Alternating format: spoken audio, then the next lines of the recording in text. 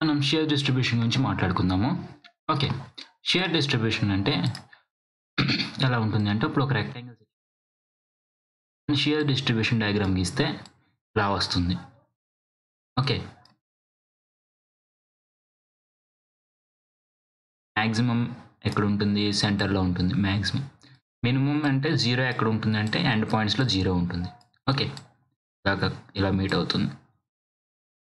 Okay. Shear stress అనేది ఇలా ఉంటుంది. ఇప్పుడు ఇది ఫైండ్ చేయాలంటే మన ఫార్ములా ఏంటంటే ఈ formula F into AY bar by I into B. F అంటే షియర్ ఫోర్స్, A అంటే ఏరియా, ఏ ఏరియా తీసుకోవాలో చెప్తాను, Y bar I into B. I అనేది మొత్తం హోల్ సెక్షన్ యొక్క I తీసుకుంటాం, మూమెంట్ ఆఫ్ ఇనర్షియా తీసుకుంటాము. విత్ ఎంత ఉంటుందో టోటల్ విత్ అది తీసుకుంటాం. Next A into Y bar అనే దానికి వచ్చేసరికి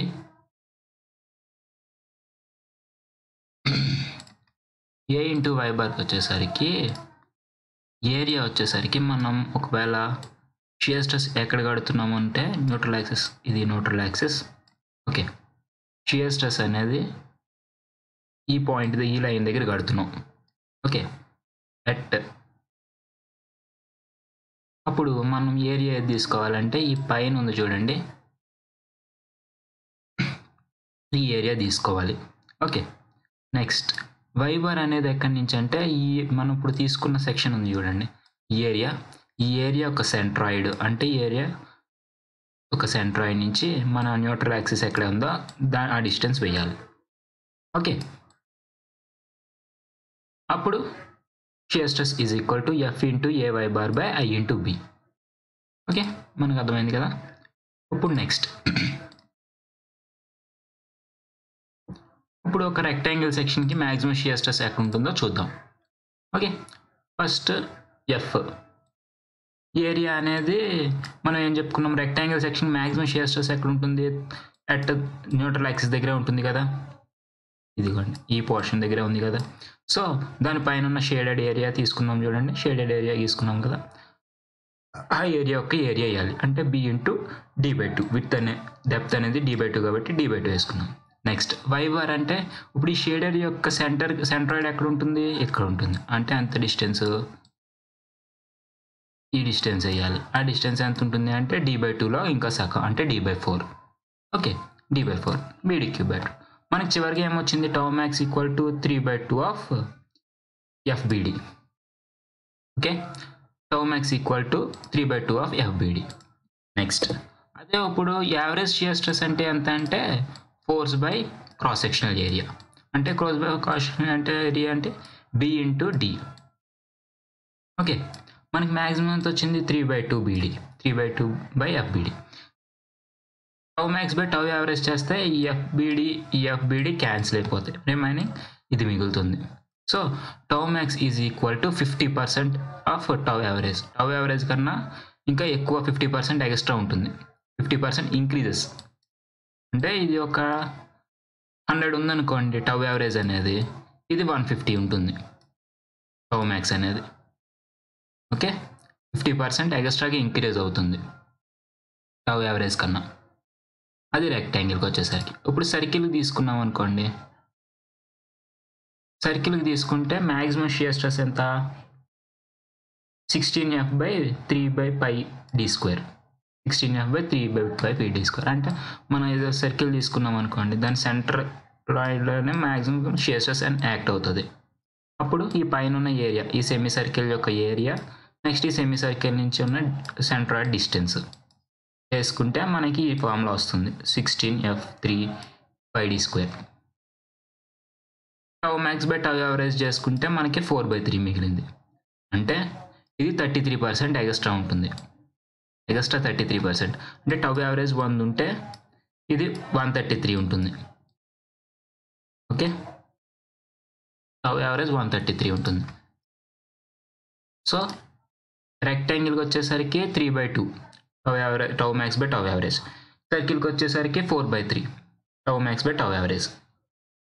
నెక్స్ట్ అదే ఒక ట్రయాంగిల్ తీసుకున్నాం అనుకోండి, ట్రయాంగిల్కి వచ్చేసరికి మనకి న్యూట్రల్ యాక్సిస్ అనేది మ్యాక్సిమం అనేది సెంటర్లో ఉంటుంది, ఇక్కడ ఉండదు, సెంట్రాయిడ్లో ఉండదు. సెంట్రాయిడ్ కన్నా అదే న్యూట్రల్ యాక్సిస్ కన్నా మ్యాక్సిమం అనేది సెంటర్లో ఉంటుంది.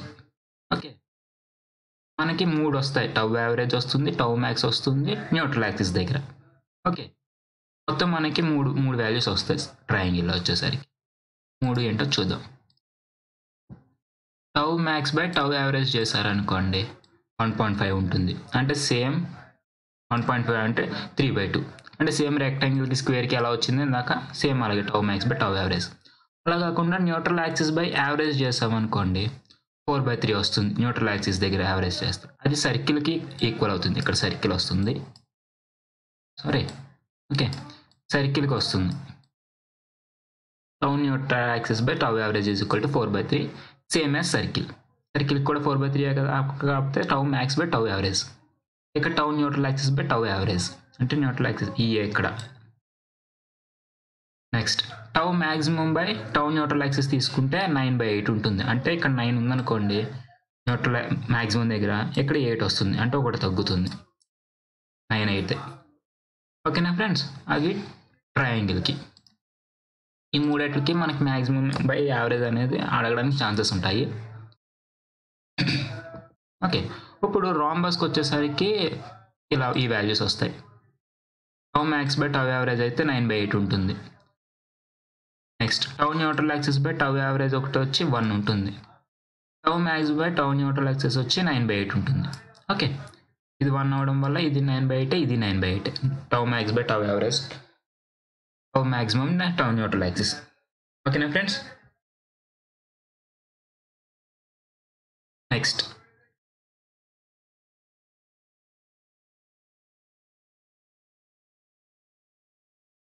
మనకి మ్యాక్సిమం ఎక్కడ ఉంటుంది అంటే ఇక్కడ 3/8 ఆఫ్ ఈ డిస్టెన్స్. ఇది కూడా ఇంపార్టెంటే. రాంబస్కి మ్యాక్సిమం షియర్ స్ట్రెస్ అనేది పైనుంచి ఎక్కడ ఉంటుంది అని అడిగాడు అనుకోండి 3/8. అదే సెంటర్ నుంచి చూసుకుంటే 1/8 డి. డి అంటే డయాగ్నల్ అండి, ఈ డయాగ్నల్, ఈ డిస్టెన్స్. ఓకే, ఈ డిస్టెన్స్ డయాగ్నల్.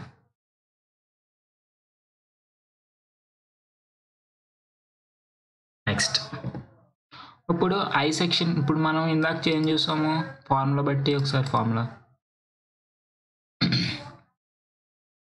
ఐ సెక్షన్ అంటే ఫార్ములా ఏంటి, FA/y bar by I into B.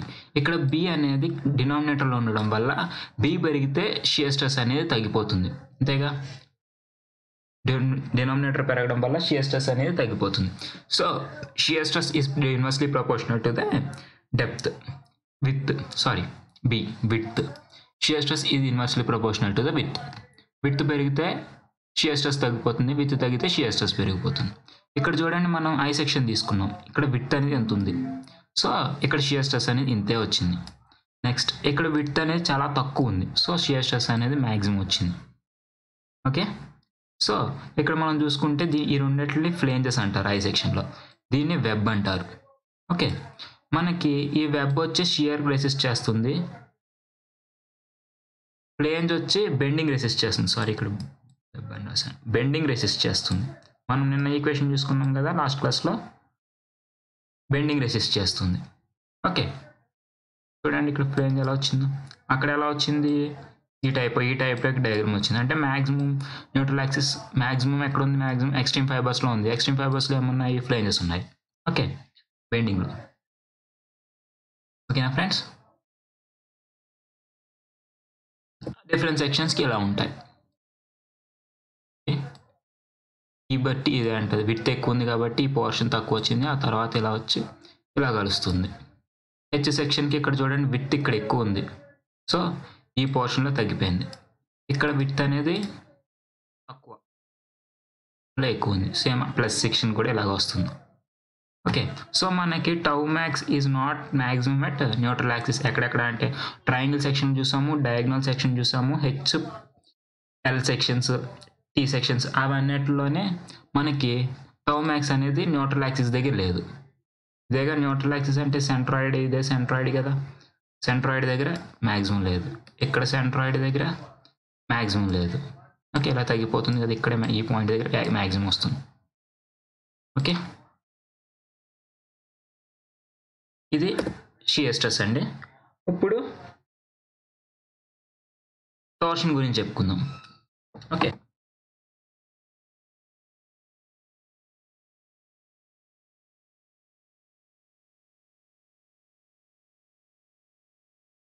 Torsion వచ్చేసరికి మనకి టార్షన్ అంటే మూమెంట్ వస్తుంది. ఒక నిమిషం అండి. టార్షన్ అంటే మనకి మూమెంటే. ఓకే. అంటే మనం ఒక బాడీని రొటేట్ చేసామనుకోండి, దీన్ని రొటేట్ చేసామనుకోండి, రొటేటింగ్ మూమెంట్ వస్తుంది. లేదా ఒక బాడీని బెండ్ చేసామనుకోండి, ఇలా ఇక్కడ ఫోర్స్ అప్లై చేస్తే ఏమవుతుంది, ఇది ఇలా బెండ్ అవుతుంది. ఇలా బెండ్ అయితే బెండింగ్ మూమెంట్ అంటాం. ఇలా రొటేట్ చేస్తే దాన్ని టార్షన్ అంటారు. ఓకే. ఒక బాడీ దాన్ని లాంగిట్యూడినల్ యాక్సిస్ దగ్గర రొటేట్ అవుతే అది బెండింగ్ అవుతుంది. అదే లాటరల్గా బెండ్ అయితే అది బెండింగ్ మూమెంట్ అవుతుంది. ఓకేనా ఫ్రెండ్స్? ఇప్పుడు మనకి మనం ఇప్పుడు డిజైన్ చేసేది మ్యాక్సిమం టార్షన్ దగ్గర. మ్యాక్సిమం ప్యూర్ టార్షన్ అంటే ఏంటంటే shear force, bending moment, axial forces అవన్నీ జీరో అయితే ఆ పొజిషన్ దగ్గర మ్యాక్సిమం అక్కడ మూమెంట్ అప్లై అయితే ఆ మూమెంట్ని మ్యాక్సిమం ఇదేంటది ప్యూర్ మూమెంట్ అంటారు, ప్యూర్ టార్షన్ అంటారు. ఓకే. ఇప్పుడు మనం చూస్తే మనం ఎలా క్యాలిక్యులేట్ చేస్తామంటే సేమ్ ఫస్ట్ అజంప్షన్స్ చూద్దాం ఇది డిజైన్ చేయడానికి. సేమ్ మనకి ఇది అంటది ప్యూర్ బెండింగ్ అజంప్షన్స్ ఎలా ఉన్నాయో సేమ్ ఇక్కడ కూడా అజంప్షన్స్ అలాగే. Plane before and after bending, after torsion. ఇక్కడ టార్షన్ అప్లై అయిన తర్వాత కూడా బిఫోర్ అండ్ ఆఫ్టర్ ఒకలాగే ఉంటాయి, ఒరిజినల్ షేప్కి వచ్చేస్తుంది. ఇక్కడ బెర్నౌల్లీస్ లా అనేది అప్లై అవుతుంది అని చెప్తాం, అక్కడ చెప్పుకున్నాం. కానీ ఇక్కడ బెర్నౌల్లీస్ లా అనేది ఓన్లీ సర్క్యులర్ సెక్షన్స్కి అప్లై అవుతాయి, circular షాప్స్కి. Solid are hollow circular షాప్స్కే apply అవుతాయి, రెక్టాంగిల్ షాప్స్కి అప్లై అవ్వవు. అంటే మనం బెర్నౌల్లీ అంటే ఏం చెప్పుకున్నాము, స్ట్రెయిన్ అనేది లీనియర్గా ఉంటుంది, దాన్ని బెర్నౌల్లీ అని చెప్పుకున్నాం కదా. సో ఇలా ఉంటుంది స్ట్రెయిన్ అనేది. ఇప్పుడు ఒక యాంగిల్ థీటా అనేది ఫోర్స్ అని అప్లై అయితే ఒక రొటేషన్, ఇప్పుడు ఇలా షాఫ్ట్ ఉందనుకోండి, ఇది షాఫ్ట్. ఇప్పుడు దీన్ని ఇక్కడ రొటేట్ చేశాను ఇలాగా, అప్పుడు ఏమవుతుంది, ఈ లైన్ అనేది ఇక్కడ ఉంటుంది ఫస్ట్, దాని తర్వాత ఇలా వస్తుంది. ఈ రెండింటి మధ్యలో ఉన్న యాంగిల్ని థీటా అంటారు, థీటాతో రిప్రజెంట్ చేస్తారు. ఓకే.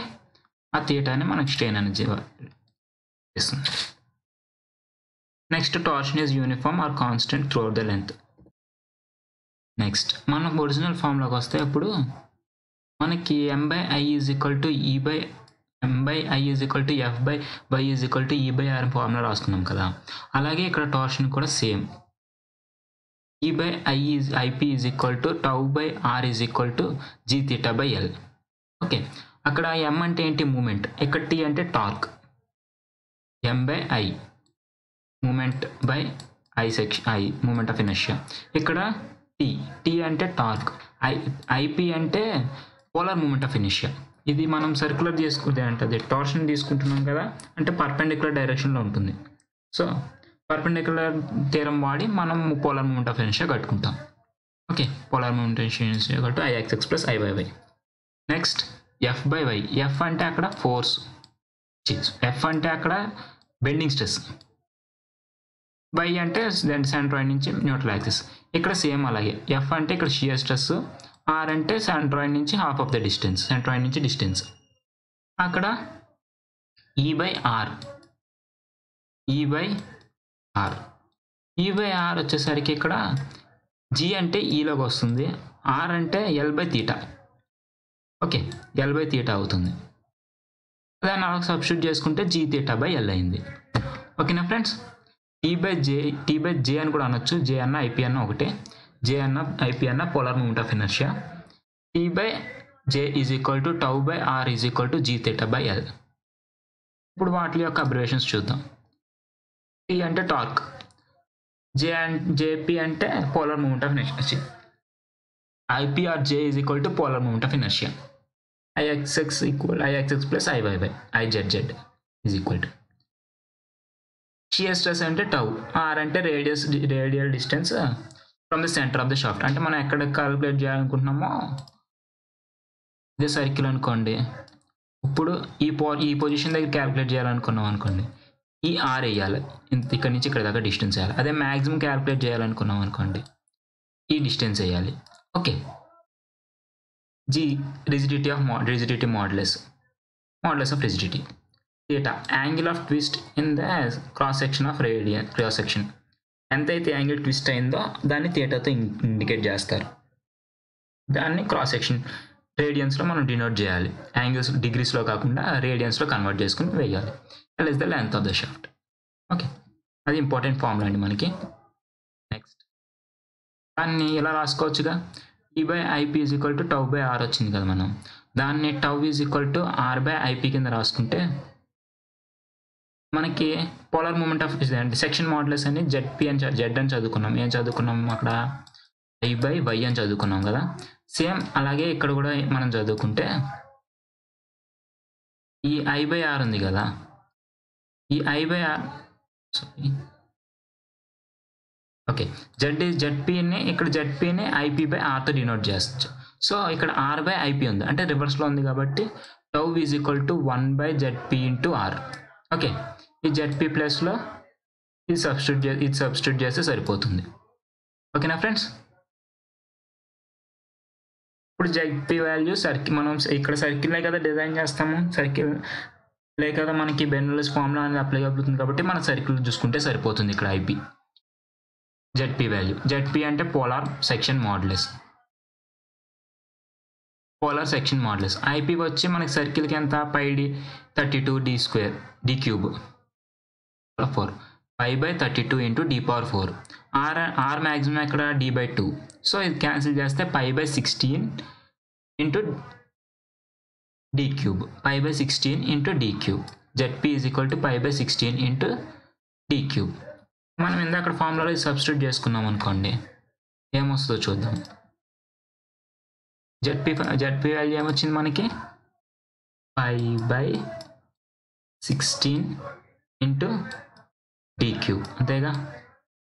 సో ఈ వాల్యూ అనేది చేసుకున్నాం అనుకోండి, 16 అంటే కిందకి ZP అనేది కింద ఉంది కాబట్టి కిందకి పైకి వెళ్తే పైకి కింద వెళ్తాయి. 16/πd³ into T. Okay, τ is equal to shear stress is equal to ఈ ఫార్ములా వస్తుంది, 16πd³ ఇంటూ T వస్తుంది. ఓకేనా ఫ్రెండ్స్. నెక్స్ట్ ఇప్పుడు అదే హాలో సర్కిల్కి అయితే ఈ ఫార్ములా వస్తుంది, π/16d into d⁴ minus small d⁴. Next మనం తీటా కావాలి, యాంగిల్ ఆఫ్ ట్విస్ట్ అడిగాడు అనుకోండి, ఈ ఫార్ములా యూజ్ చేస్తాం. సేమ్ T/IP నుంచి T/IP is equal to gθ/L ఉంది కదా, అందులోంచి తీటా బయటికి తీస్తే T into L/G into IP వస్తుంది. సో GIP అనేది టార్షనల్ రిజిడిటీ అవుతుంది. GIPని టార్షనల్ రిజిడిటీ ఇండికేట్ చేస్తారు. మనం లాస్ట్ క్లాస్లో M/I is equal to E into ఐని ఏం చేసాము, దాన్ని మోడ్యులస్ ఆఫ్ రిజిడిటీ అనుకున్నాం. ఓకే, టార్షనల్ రిజిడిటీ అంటే G ఇంటూ IP. ఓకే, అంటే GIP అనేది ఎప్పుడు పెరిగితే అక్కడ రిజిడిటీ అని పెరుగుతుంది, రిజిడిటీ పెరిగితే స్టిఫ్నెస్ పెరుగుతుంది, రేట్ ఆఫ్ చేంజ్ అనేది తగ్గుతుంది. ఓకేనా ఫ్రెండ్స్, గుర్తుంచుకోండి. నెక్స్ట్ మ్యాక్సిమం స్ట్రెస్ అనేది ప్రిన్సిపల్ స్ట్రెసెస్ ఉంటాయి కదా, మ్యాక్సిమం ప్రిన్సిపల్ స్ట్రెస్ ఎక్కడ ఉంటుంది అంటే ఈ ఫార్ములా యూజ్ అవుతుంది. Okay, maximum principal stress or minimum principal stress అంటే మైనస్ పెడతాం, 16/πd² into m plus √m² plus t². m అంటే ఇక్కడ మూమెంట్ ఆఫ్ ఇదే అంటది, మూమెంట్ ఫస్ట్ క్లాస్లో మనం చదువుకున్నాం కదా, దీన్ని రిలేట్ చేసుకుంటే అదే బెండింగ్ స్ట్రెసెస్లో చదువుకున్నాం కదా, థియరీ ఆఫ్ సింపుల్ బెండింగ్లో, అందులో వచ్చిన మూమెంట్ ఇక్కడ సబ్స్టిట్యూట్ చేసుకుంటాం. రెండు కంబైన్డ్గా చేసి ఎంత స్ట్రెస్ వస్తుందో చెప్పాలి అంటే ఈ ఫార్ములా యూజ్ చేస్తాం. అదే మ్యాక్సిమం షియర్ ఎంత వస్తుంది అంటే ఈ ఫార్ములాలో యూజ్ చేస్తాం. Okay, next equivalent bending moment ఎంత అని అడిగితే ఈక్వలెంట్ బెండింగ్ మూమెంట్ అంటే ఈ ఫార్ములా యూజ్ చేస్తాం. ఈక్వల్ టార్షన్ అంటే ఈ ఫార్ములా యూజ్ చేస్తాం, ఈక్వలెంట్ టార్షన్. గుర్తుపెట్టుకోండి, డైరెక్ట్ క్వశ్చన్లు వస్తాయి. నెక్స్ట్ ఇదేంటది, నెక్స్ట్ ఇదేంటంటే షాఫ్ట్ అనేది సిరీస్లో కనెక్ట్ చేశాడు అనుకోండి, అంటే ఇలా ఒక షాఫ్ట్ ఇలా సిరీస్లో కనెక్ట్ చేశాడు అనుకోండి, ఇప్పుడు ఇక్కడ ఇదేంటది టార్క్ అప్లై చేశాడు అనుకోండి, అప్పుడు టార్క్ అంతా ఎలా ఉంటుందంటే సేమ్ ఇక్కడ ఎంత అప్లై చేశాడో ఇక్కడ అంత వస్తుంది, ఇక్కడ అంత వస్తుంది. So T1 is equal to T2 is equal to T2, కానీ యాంగిల్ ఆఫ్ ట్విస్ట్ అనేది డిఫరెంట్గా ఉంటుంది. టోటల్ యాంగిల్ ఆఫ్ ట్విస్ట్ ఎంత అంటే T1 + T2 + T3. ఓకేనా ఫ్రెండ్స్. నెక్స్ట్ అదే ప్యారలల్గా కనెక్ట్ చేశాడు అనుకోండి. అంటే ఇక్కడ ప్యారలల్గా కనెక్ట్ చేయడం అంటే ఇప్పుడు మనం ఇందాక టార్క్ ఎప్పుడు అప్లై చేసాము, ఎండింగ్లో అప్లై చేసాం. కానీ ఎండింగ్లో కాకుండా జంక్షన్ దగ్గర అప్లై చేసాం అనుకోండి, ఇలా జంక్షన్ దగ్గర, దాన్ని ప్యారలల్ అని కూడా అనొచ్చు. ఓకే, అప్పుడు అక్కడ టార్క్ వచ్చేసరికి T = T1 + T2 అవుతుంది. యాంగిల్ ఆఫ్ ట్విస్ట్ అనేది సేమ్ ఉంటాయి. సో ఇక్కడ ఇటు ఎంత తిరుగుతుందో ఇటు అంతే తిరుగుతుంది కాబట్టి θ1 = θ2. ఓకేనా ఫ్రెండ్స్. ఇది ఒక కండిషన్. Next power. ఒక్క నిమిషం.